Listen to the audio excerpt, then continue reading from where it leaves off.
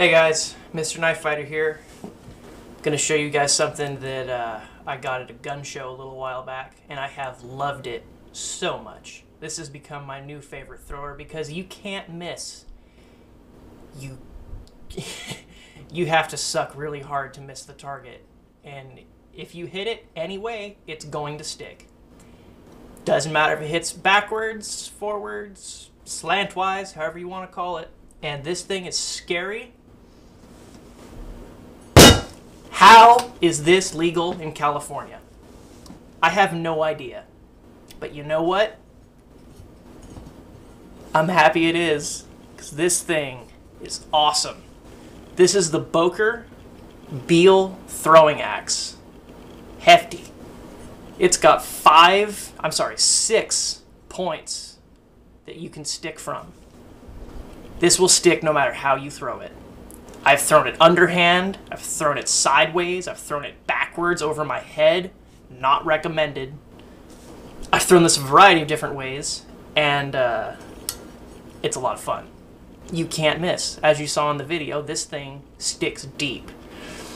The only downside, and I mean the only downside to this throwing weapon, and I wouldn't even consider this recreational, I would consider this a weapon, because you could take somebody the hell out with this thing. Quietly, too. Not that I, endorse that or anything. This thing is scary. Scary, scary, scary. Easily thrown. I love it, love it, love it. The only thing I don't like about this is when this thing sticks into the target, unless it sticks head on by that point, it's probably going to hit with one of these convex points. And when that sticks into the target, you have to somehow work that out. And it's pretty hard, because this thing sticks really, really deep every single time. It sticks probably about like yay deep every time I've thrown it. And you've really got to work your ass off to get this thing out of the target. I've had to hit it with a hammer to get it out, but when you're trying to pull it out of the target, like say if it sticks like that, you kind of have to pull up and like tweak it back and forth a bunch until you can even get it loose.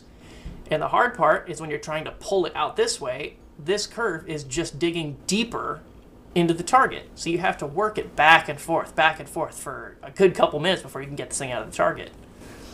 Granted, if you were throwing this at, say, a bad guy for like a home defense situation, that's what you want. You don't want them to be able to take this out really easily. You want that shock factor of having something like this sticking out of their torso.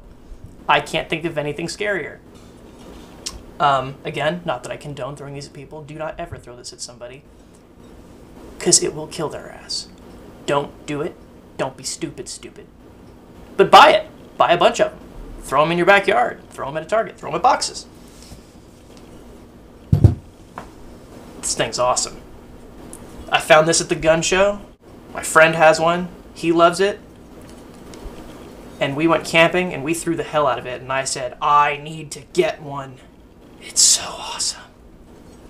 So when I went to the gun show and found it, I was like, how much is it? He said, 30 bucks. I said, deal. And I bought it. If I had more money, I would have bought 3 of them. These things are awesome. I cannot recommend it enough. The Beil throwing axe. Get yours today.